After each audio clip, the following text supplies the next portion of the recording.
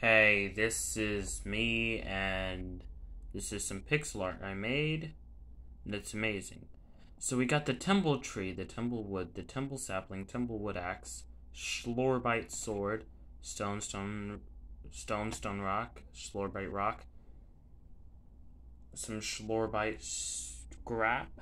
There's cobblestone, a chicken, and these bars. So the way the health bar works is pretty normally, yeah. The health bar, um,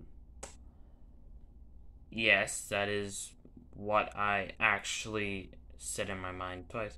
Health bar is just a health bar. You take damage, it goes down, you get hurt. I did this in MS Paint, but who cares about that when you can see this pixel art is still pretty good.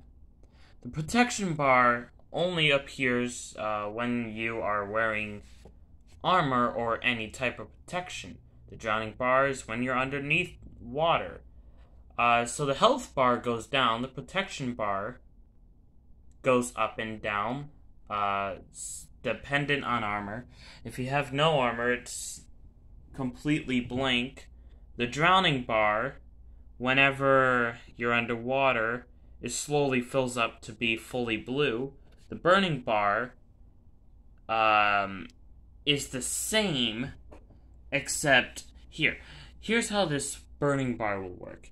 If you're in fire, it'll go up and the burning effect will just do more and more damage.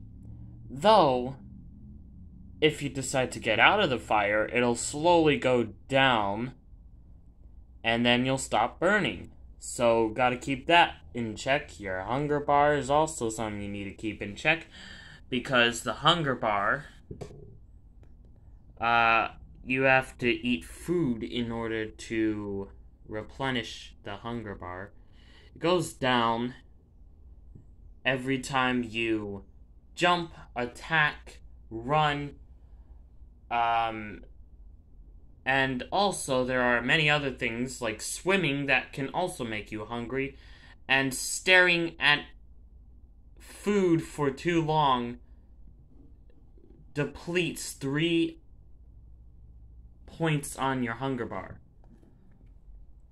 Meaning you should probably not stare at food for too long in the game, because it'll make your hunger bar go down.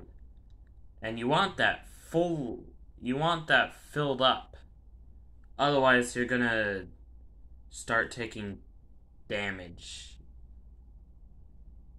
Actually, no, your character will just keep getting skinnier and skinnier until you become a skeleton.